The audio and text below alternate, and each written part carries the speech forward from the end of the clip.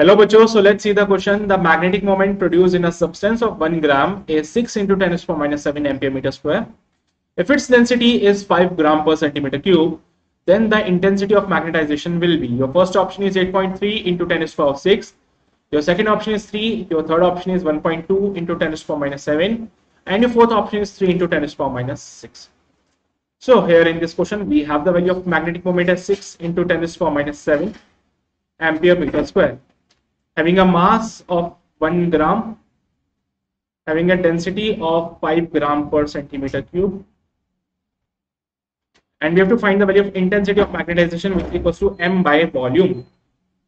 Okay, so the value of m is 6 into 10 to the power minus 7 upon volume. See, we know the relation that density equals to mass upon volume. So from here, the volume can be simply written as mass upon density. So mass is of 1 gram upon density is of 5 gram. So volume can be written as nothing but 1 upon 5 centimeter cube, or you can say 1 upon 5 into 10 to the power minus 6 meter cube. So 1 upon 5 into 10 to the power minus 6. So solving it further, this gives you a value of 30 into 10 to the power minus 1, or you get a value of simply 3 ampere per.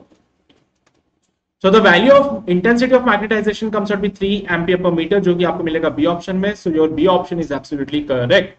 I hope you got the concept of this question. All the very best.